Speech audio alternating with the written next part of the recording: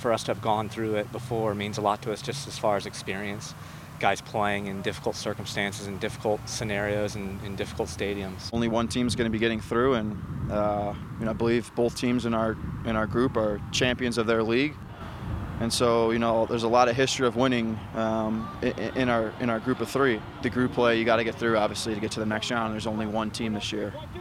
So every game is really, really important, even though there's only 4 games. So it's going to be vital to try to pick up some points on the road, and the games at home are pretty much must-wins. That's the mentality that we're going to go into this with, is that at the very, very least, we need a draw in this very first game.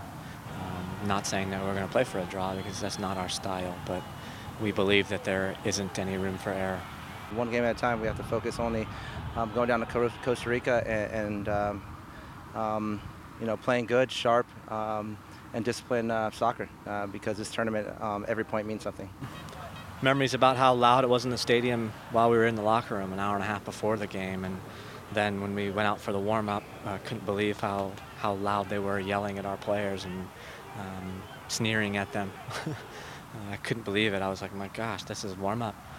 And then to go out for the game, and it was just incredibly loud and raucous from minute 1 to minute 90, and you get towards the end of the game when they had actually gotten themselves in a position where they had a chance, and things were very, very nerve-wracking. I think it's good for all the MLS teams to do well in this competition, because within the region, I think that we're a league that's getting better and better every year. And if you look at it the last couple of years, I think there's a lot of players within the region, whether it be players from Mexico, Costa Rica, Honduras, a lot of players that have decided to come to our league and have done really well. And it just makes the league better and the play better and more exciting for the fans. So I think all these things are important from a league standpoint, and I think the league knows as well how important this competition is, and I think they kind of really get behind all the teams. Every good time you go on a good run is good for your team. We did that last year, so there's no reason if we put the same effort in, we can't do it again. And obviously we won't be mad if we make it to the final. So I think we'll be pretty ecstatic to make a final and hopefully win it this year.